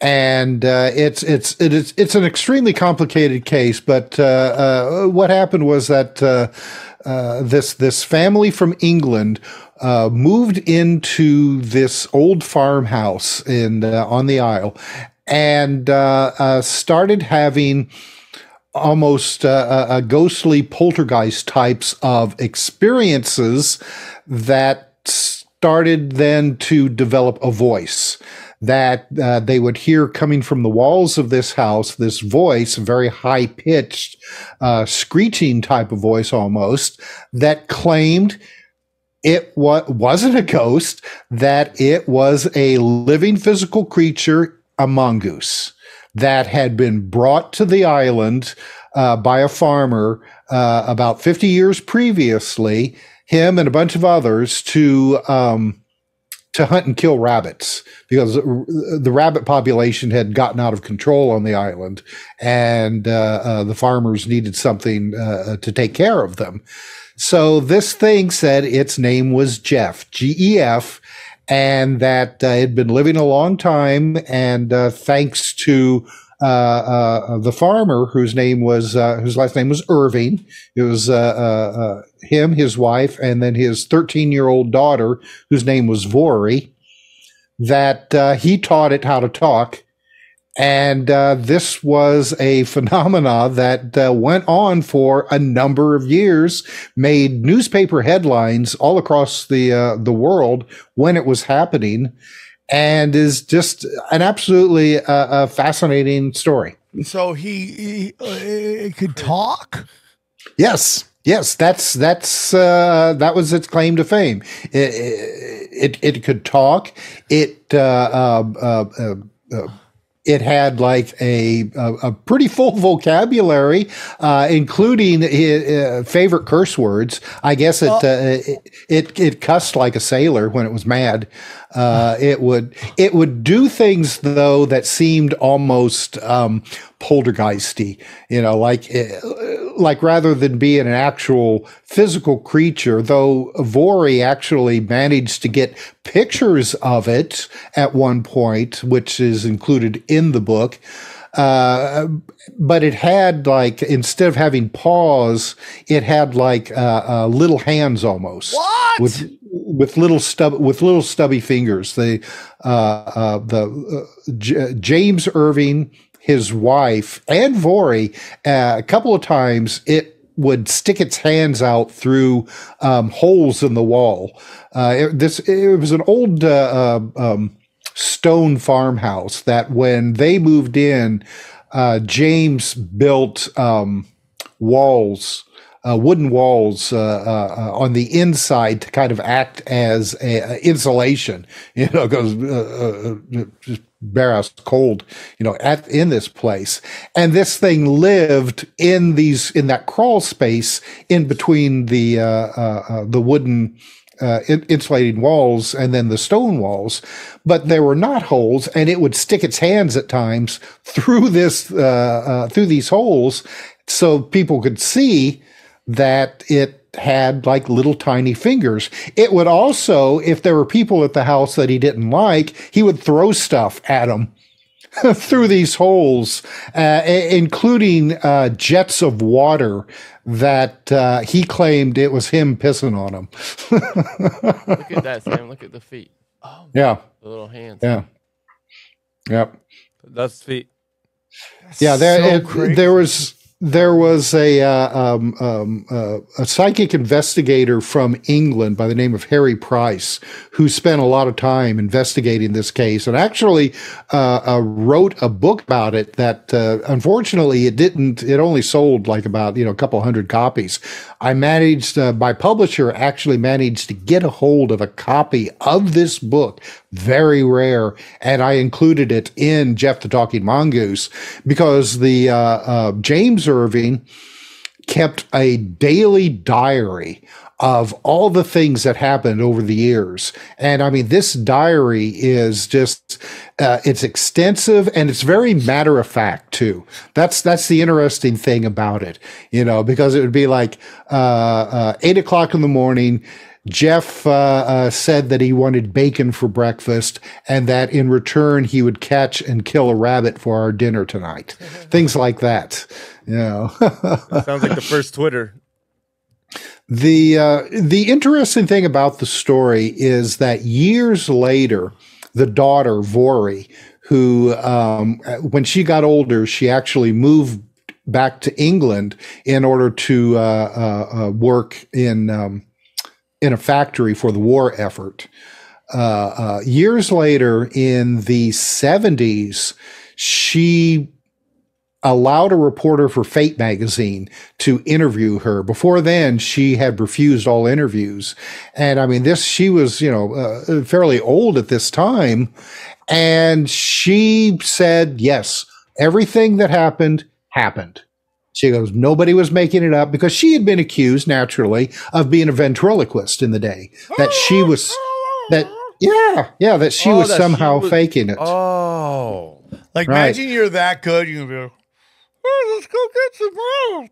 Yeah, exactly. Oh. Back then, people thought that ventriloquism, that you could actually throw your voice and actually make it sound like it was coming from, like a closet or underneath the furniture. They didn't understand that, it's just merely distraction. And she says, look, if I was that good of a ventriloquist, I would not be, semi-retired now. I'd be a millionaire because I would have taken that ability onto the stage and made a bunch of money, But she said, no, it all actually happened, and that it actually ruined my life. She said, I never got married because I was afraid that if, say, a potential husband found out I was that girl, the Dalby spook, as she was called in the newspapers at the time, that he wouldn't want to marry me. So she didn't even bother, she said. She was just afraid the publicity would catch up to her. But yeah, I mean, you know, and you would think that at that stage in her life, if she had been faking it, she would have come forward and say, yeah, you know, it was this, I faked it all. I mean, you know, what difference at that point would it have made? But no, she said, nope, it all actually happened exactly as my dad wrote it down. Did the supernatural occurrences end with little Jeff's body? Like once he expired, did they end, or did things continue to happen there? Well, what had happened was that as time went by, Jeff would, you know, he would say, well, you know, I'm going to go and take a trip and go someplace, and you won't hear from me for a while. And then he'd be, you know, he'd disappear for a few days to a few weeks. And then eventually he just disappeared and never came back.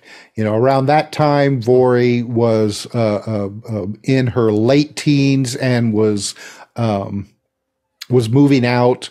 Her dad was sick. He developed a cancer and had to be taken care of. And at that point, you know, Jeff had pretty much disappeared. Now, they had older children that were already adults when they first moved to the island, and these adult children didn't move with them. And they always thought naturally that it was the youngest girl who was faking it all. Yeah, being the adults, and you know, think about it. I mean, you're in your 30s and you have a sister who's 13, and you know, you've got a talking mongoose in the house. What are you going to think? Yeah, you know, the youngest child is doing all this, and she's getting away with it too. But the oldest daughter said that when she was in the house helping take care of her dad on his sick bed, that she experienced a number of, she never heard or saw Jeff, but she experienced poltergeist types of activity, ghostly type of activity, which, you know, was going on at the same, you know, at the same time, and people were attributing it to Jeff. So obviously there was still some kind of energy going on, but it had waned to the point where, you know, the voice was no longer being heard. It's just crazy. Yeah. It is. It is just the craziest story, but it is fascinating. And the thing about it is that fascinating. It was written down as it happened. That's what I mean. It's, you know, and it's unfortunate because, you know, at the time they had, you know, like rudimentary recording devices, you know, like, I don't think they had reel to reel tapes, but they probably had wire recorders that if there was electricity in the area, unfortunately, you know, like they were way, way out in the boondocks with no electricity, you know, that somebody could have been, able to take a wire recorder out there and record this thing's voice, but it was just, you know, the wrong place at the wrong time, you know. Wow. I would love to see a talking mongoose. I know, right? Yeah, well, and they would have too. You know, they would have loved to have actually gotten, you know, like a clear view of it and seen its, you know, it talking, but it was very elusive. They heard the voice. They occasionally they would catch a glimpse of something small and furry, you know, like running across the rafters in the house. But as with the exception of the daughter Vori getting some pictures of it, it was never really seen. I'm surprised no one tried to breed it or nothing, or there's like this like lineage of like, hey, do you want this mongoose over here? He used to talk. His grandpa used to talk. And there were attempts early on to kill it. James, I mean, he at first, they were afraid of this thing naturally. At first they thought it was a ghost. And they were like, well, if it's not a ghost, it's some kind of varmint. So, I'm going to put out traps for it. And those never worked. And in fact, Jeff always said that it wasn't a ghost. And in fact, Jeff said that he was afraid of ghosts. Yeah. I mean, the world is so interesting. It's just so interesting, right? I mean, I just... Man, I would love to see a talking mongoose. A talking anything, really. Talking anything. It really would have fit right in with your childhood, Sam, with, the hat that disappeared. Yeah, for sure. Would have fit right in, I think. Tim, thank you for coming on. One more time, tell them where they can find you. Oh, sure. Well, you can find all of my books. Probably the easiest way is on Amazon.com. Just type in my name, Tim R. Shwartz, and they'll all come tumbling out for your reading pleasure, both print and ebooks. And I always like to say some of them you can also find at your favorite local bookstore or library. And please patronize your favorite local bookstore and library. Yeah. And my website is believe it or not, it's called conspiracyjournal.com. But I say none of the political stuff, just the fun stuff like UFOs, ghosts, and cryptid creatures. And it's conspiracyjournal.com. We've got all the weird news and information that they don't want you to know. I love it. I love it. Thank you, Tim, for coming on. Guys, great show. Thank you guys so much. Depending on when this comes out, either tomorrow or on Friday, tomorrow night or Friday night, my live revival again is going on. Please join us there at the Rabbit Hole. Hang and bang. Let's rock and roll. Got a great lineup. And come join that. Check out SamTripoli for all my dates. I'm doing shows everywhere. Finally, again, March 3rd, I'm doing my live show. I'm shooting my special in Hollywood. Come get weird and enjoy this. We're going to have a little talk about this this episode and enjoy all the sneak peeks or the highlights from my other podcasts. Thank you, guys. Enjoy the extra. All right, let's get into a little recap of what we thought about the show. I loved it. What did you guys think? Different. Weird. Talking mongoose. It's a nice mix. Yeah. It's a nice little mix up. What would you have asked the mongoose? A lot of stuff. I was thinking, like, dude, a mongoose is like, if you guys could have any animal talk to you, what animal would you want to speak to you? You can pick any animal. This is a good question. Yeah. I'm going lizard. You're going lizard? I'm going to say that's a pretty lazy pick. Because I want to ask them about. I want to ask them about the lizard people. Yeah, you're not taking this seriously. You're not taking this seriously. You're just going through Rolodex of animals and just because you heard lizard. The Rolodex, the first thing that came out of the Rolodex earlier in the show. That's what it was. You said lizard people. Yeah, so I'd like to talk to lizards. All right. Let me see your Rolodex. Who you guys pulling out of the Rolodex? I'm taking it seriously. Like cheetah would be nice. I'd like to talk to a cheetah. What are you asking it? Or one of those monkeys that are whacking off at the zoo. I want to know what they're talking about. Does Bigfoot count? Does Bigfoot count as a talking animal? It does not. So I can't pick Bigfoot. Okay. You can't pick Bigfoot. You got to pick an animal. I would want to talk to the bear who ate Timothy Treadwell if it's still alive. Okay. Good call. To know what happened. Why were you really hungry? Was he annoying you by talking so much? Yeah. Oh, that's great. Like him. Was it annoying thinking you guys were friends? Yeah, exactly. You're like, we're not friends. Yeah. Get away. Hey, man, coming out? No, that's not how Treadwell. Hey, buddy, can we hang out? Yeah, you're cock blocking me right now. I'm trying to fuck this other bear. I'd like to talk to one of the 100%. Monkeys that beat off at the zoo and find out what they're beating off to. Or that one that maybe fucks that frog in that video. Yeah. Bonobo, is that the one? Bonobo? Those are supposed to be really horned ones, right? up. Yeah, those bonobos.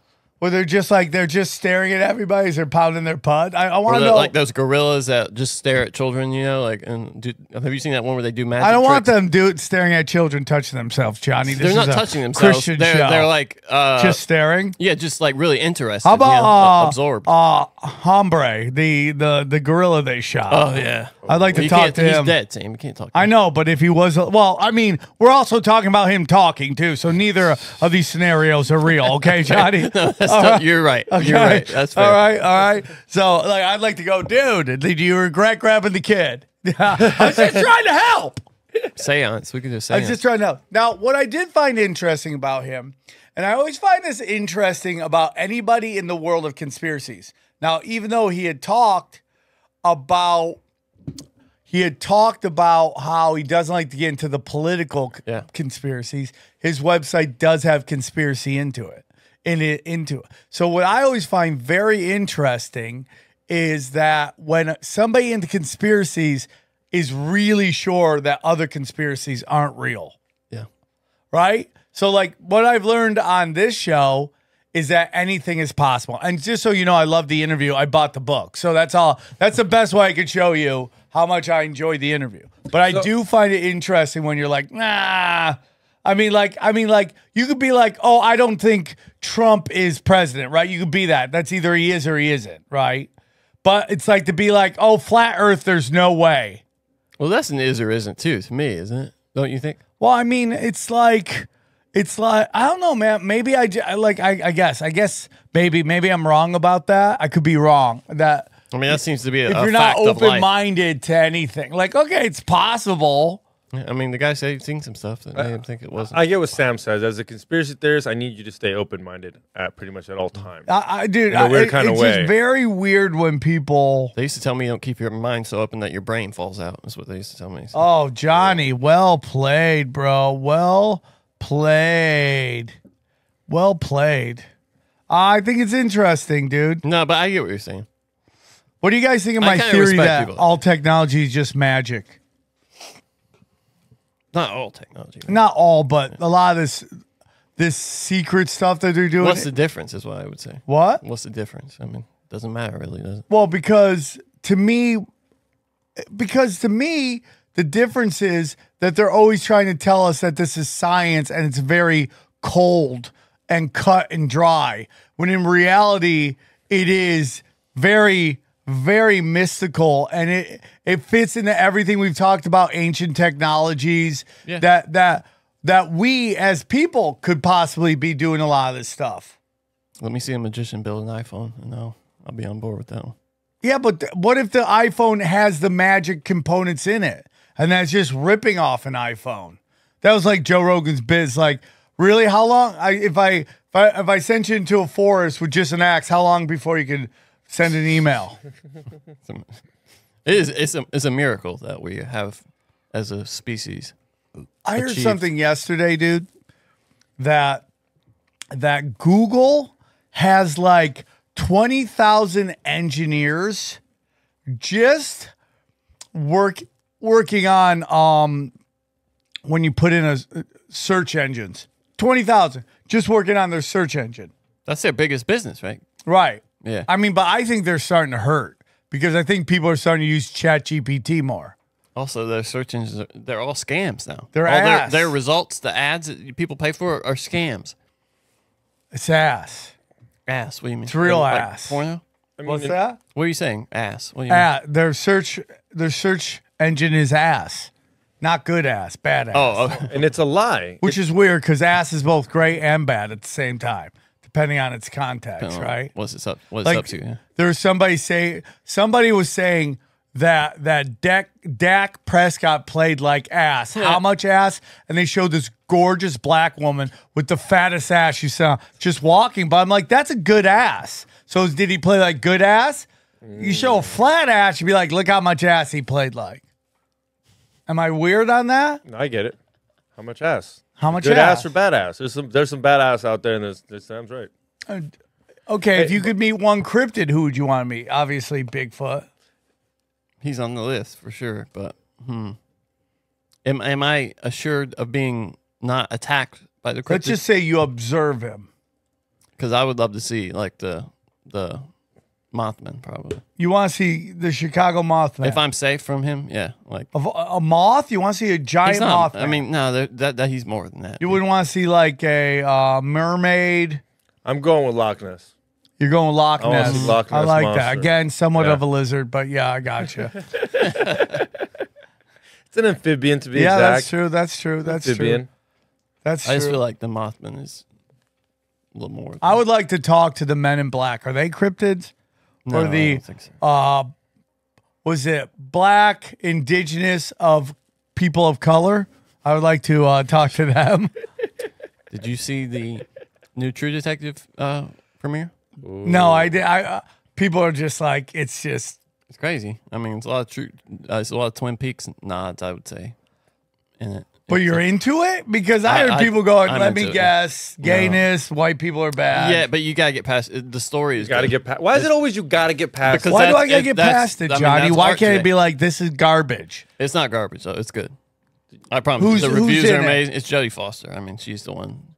She's the one. And then it's that female boxer, that black female boxer with the dimple piercings. She's the what's her name? Keely or something like that. I don't know. Look it up. Bunch of females. Tell them about our female flight crew we participated in. I was going to talk about that tonight.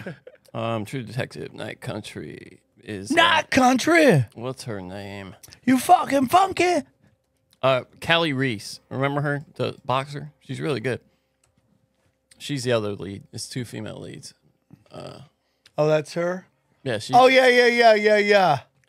Yeah, and she's the lead? They gave her She's the like lead? she's the other. Her and Jodie Foster. Yeah. Oh, man. And the guy who plays Kenny Powers' brother in Eastbound and Down. He's Oh, I love that guy. Yeah, me too. No, not that guy, right? the Oh, weird skinny guy. that's in like all of his stuff Hawkins, something with his Hawkins. big teeth. Yeah. Yeah, he's a great actor. He's and great, he yeah. goes back and forth from like comedy to drama. Yeah, that's the guy. This guy right here. Oh, no, that's a different dude. John Hawkes. That's it. Yeah, that guy. It was so funny. John Hawkes. You want to hear a funny story about him? Please. So this is way back in the day. I was when I used to play the Palms with Paul Hughes. It was I just done Janie McCarthy. They were having me play the Palms, and we got done with the weekend. We're at the gig. It turns out like they overbooked our flight. Not everybody was allowed to get on. So for credit, they give us more money. He was there at the airport at this time. He's still a big actor at the time. And he was with a girlfriend, some chick he had brought, but they were arguing because she didn't give up the ass, right, over the weekend. So he just got on a plane, left her at the airport. She ended up just going and hanging out with Paul Hughes after. That's the craziest. That's the fun. Hughes is doing blast hard. And it's so funny because he was just like waving to her in the window, like, I don't want to go. And he totally wanted to go. He's like, I'm sorry, but I got to get back to Hollywood. It was So funny. funny, dude. She didn't give it up, which is hilarious. But yeah, I thought it was great. I knew a comic who would like, hey, you want to come here with me? You're not going to be on your period, right? He would ask him right out the gate. That's not period time, right? He's not sitting across from me at the table right now, is he? So a buddy, no. A buddy of mine, I'm not going to say his name, but he became a big comic in LA, in Canada. When he was down in LA, he just had a weird run. But at Dublin's, there was this absolutely gorgeous waitress who was from Canada, and he loved her. Like, everyone loved this chick. And he's like, hey, man, I'm big in Canada. You want to come hang out? She's like, I'd love to go back to Canada. So he buys her a ticket, bro. She flies back, ghosts him. Damn. Hey, man, that's on you, bro. Yeah. Well, yeah, have you seen that tweet going around that if you got molested by Stephen Hawkins, that's on you? That's awful. That is Oh, my awful. What is this? That's the True Detective season. It's interesting. I always love it when there's a split between the. Well, dude, I ratings take and the audience score. Still 70% for something this political, I think, is solid. I just can't take it. Can we just watch? As long as the guy, that Nick Pizzolatto guy is doing it, I'm there because he's good. He's a talent. Can we just enjoy a show? Does it have to be fucking war all the time? Well, this one's got a lot of supernatural elements, it seems Well, like. I'll watch it because I love Jodie Foster, but She's great. So She's really good. So my dad told me to watch this Mexican series, and What's it called? It's called Mi Amigo? No. If that was it, it would be amazing. It's It called would be so great. It's called Señor Avila. It's like a drama. Oh yeah, Senor Abby. by HBO. I don't know if you've seen it. It's on HBO. HBO Espanol. Yeah, they have it, and I watched it.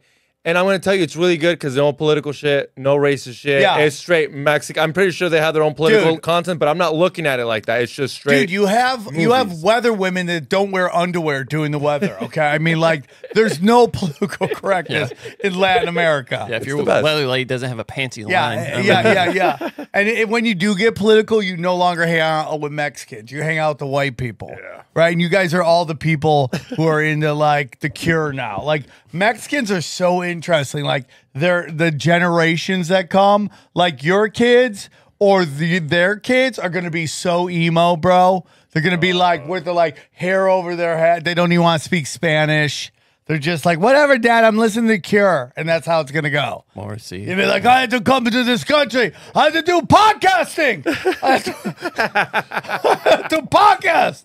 Get a job, you know? So, anyways. Hey, have you guys noticed on Google, whenever you Google something, there's no more how many pages there is because on they it? got busted. Yeah.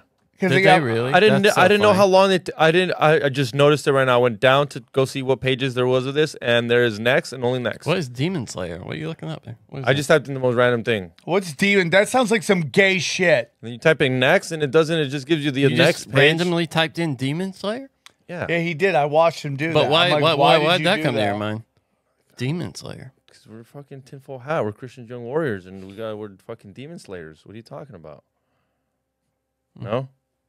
No, you guys think I'm interesting? No. Either way, I did not know Google got rid of the fucking 1, 2, 3, 4, 5, 6, 7, 8, 9, 10. All right, we did it. It was a fun conversation. Great show. We loved him. How about them dates? How about them dates? Again, go check out SamTripoli.com. We got West Hills, whenever this comes out. That's on the 19th. Then I'm in Batavia at one of my favorite comedy clubs, the Comedy Vault, on the 25th through the 27th. Then Bakersfield for Conspiracy Social Club with Brian Callen. And then the next night, Huntington Beach. And then I'm changing the date. Guys, the date now for my live taping of Quiet is, in fact, March 3rd. It is in stone. Bang, bang, pow. How do people get tickets? It's going to be up there. It's going to be weird. They want me to sell tickets, but we'll see. I don't know, dude. We'll see. We'll see. I don't know. How many does it seat? It's going to sit about 200, so I'm hoping to get like one. It sits 200, so you put 150, so you got room for cameras. And I want to do two things of 150. Hopefully it'll work. Anything else, guys? Nope. Check out New Broken Sim. Okay. Hilarious. We don't smoke the same. Check Gay. out We Don't Smoke the Same.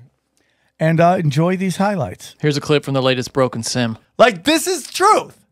Okay. Here we go. Listen to what she has to say. She's so hot, by the way. I wish she... 12 inches is. Do you see that? Just in scale, where is that going? Not in here, okay? The average gal is gonna get about that much. Maybe this, if they're a pro, but the rest of that, completely unmanageable. This is the biggest I've ever seen in real life, but this is fine. It's completely... Wait, hold on. What she got there? Like 5? Is that 5? Okay. Yeah, she's at This 5. fabulous. Almost too big. Definitely too big. Fucking sick day. ER. 27 club. And now I'm just skipping my next life. Anything after that is entirely unethical. I don't think we know what we're talking about. I think it's hilarious. Oh, she's funny too. I think you know how big 12 inches is. She's funny. What a good girl. I mean, she's having a great hair day on that day, oh, she right? is, isn't she? Like, it's just fire, bro. Good for her. Good for her. What's her TikTok? Can you see it? It's too far away from me. We should promote her. It says CERA Gibson. Okay. See, Sarah Gibson. Good for you, Sarah Gibson, with the Yeah, nose this ring. thing went viral. Chicks were sharing it. Much love to you. But she was talking about BJ's, right? I see. She said like not in here and Yeah. pointed at her mouth. But do you think it's different for the down there? That's what I'm wondering. Yeah, I was going to ask you about that, but I didn't want to kind of. Yeah, so it's derail interesting. It's but interesting. This woman, you know, I'm looking at the Reddit comments. That's what I'm looking. I'm waiting for the woman to speak up who's like, I love a big dick. Of course. Let's see. I don't see. Yeah, having a huge 12-inch dick is such a burden. You guys measure from the asshole to the tip too, right? Dude, I had a buddy of mine who said he measured from the kitchen sink. Yeah, I've heard that. Yeah, I've heard that. I think you told me that, actually. That's funny. So, Johnny, a little bit more going back to my house. As you know, Johnny, you've been to my house. I live in a nice place. I like your house, yeah. I like my house. I like my your kids neighborhood. love my house. My neighborhood's interesting, Johnny. I like. Well, my house is haunted. Yeah, you said that. Yeah. You mentioned things are disappearing. Things are disappearing. Like that dick, huh? Like dead dick? Like that dick. You know, you just slamming it in there. It's just bro. I don't even know what that means. What's disappearing? So far, like sneakers have disappeared. I finally found it after months. The house. Listen. When my brother was coming in, Dana freaked out. She's like, I gotta get someone to help me clean this room. So she had somebody come over and clean the house. They didn't find the sneakers till much later, and then they just appeared out of nowhere. So the sneakers aren't missing. The one was missing for like 2 months. That's weird. Yeah. And then it came back. I bought a giant roll of toilet paper, like the 24-pack. Gone. It's gone. Nobody knows where this thing is going. How much ghost butt are you wiping? You do shit a lot, though. Let's be honest. I do shit a lot, but no, it just disappeared. Nobody knows where this is. That's weird, dude. Yeah, Dana was doing some cleaning the other day. She looked at me and goes, still haven't found the toilet paper. Where is this? That's weird. Then I think I have like some tweaker ghost because electronics just disappear. They just disappear. Like what? What electronics? So I had something that went from my very nice camera in my house. By the way, everyone's been complimenting me on my lighting. I bought some more lights. So now I have 3 lights. Bang. I look good. Okay. So I got this high-end camera that I was going to do for live shows. But then it's like everyone started. You got 3 lights out of it. You got a hair light now. That's great. I got everything, dude. I got so many lights. But because my camera's so good that it's Sam doesn't have the technical language. Yeah, to describe what he's trying to. My camera is so it's good. I don't know how to explain it, but it's just got a lot of lens to it, Well, it's like the files are too big that come off the camera. Yeah, so you need a high bit rate cable. You have to have a high bit rate cable. Yeah, that's what you were gonna say, I'm sure. No, but I don't know what it is. Right, you're totally right. I have to go to Best Buy, find some fucking nerd, and show him a picture of it. Be like, I got a really good camera. I need a cable. I need one of these. I need one of those strings that goes into the really good cameras. Yeah. So I end up. So I go to bed. So my friend Brian comes over to try to help me with my studio. He goes, get this. So I ordered it. It showed up. I put it together, and then one day, one weekend I go out of town, and I'm gonna get my dates after this. I go out of town. Okay. I come back. Because I brought the camera with me, I set the cable right there on the table. Gone. I'm like, okay, it's probably somewhere in all this clusterfuck of all these of this high-end good camera. Okay, that's really good. You're not an organized person. We should just say that, dude. I've cleaned it out. I've rearranged it. I've gotten rid of all the unnecessary cables. It's not there. You got like a tweaker. A tweaker goes hawking your shit at like spiritual pawn shop. Yeah, 100% gone, dude. Hidden. What were we talking about on Cash? I imagine on Cash Days that like there's just some other part of town. There's a pawn shop where shit just keeps appearing in a corner. Yeah. It's just like where the cables and stuff just keep showing up. I don't even know. It cracks me up. There's a giant roll of toilet paper over here. Just missing shit. Gone. That is weird. Have you had any spookiness, like other than that, or is it just missing stuff? Dana, when she talks about the ghosts, like I said, she spells. So I'm sorry? She spells out words. So the ghost won't know what she's talking about. What? The ghost can't spell? That's Dana thinks the ghost can't spell. And the funniest thing is sometimes What are you talking sometimes she spells and I have to spell it out so I know what she's spelling. I like, what did you just say? I don't even think the ghost. You're more likely to misunderstand her than the ghost. Yeah. Why? What if she starts talking to? What if she starts talking to the ghost, and then starts spelling for me? So I didn't know she was. Anyways, he's H-E-R-E. You're the only parent who H-E-R-E. whose girlfriend talks to their children spelling words out, so you don't understand It's it. That so would be great. hilarious, bro. We go deep, homeboy. Aaron, open your mind. Drink from the fountain of knowledge. There's lizard people everywhere. That's some interdimensional shit. Wake up, Aaron. This is only the beginning. Dude, you just blew my mind. Tinfoil hack.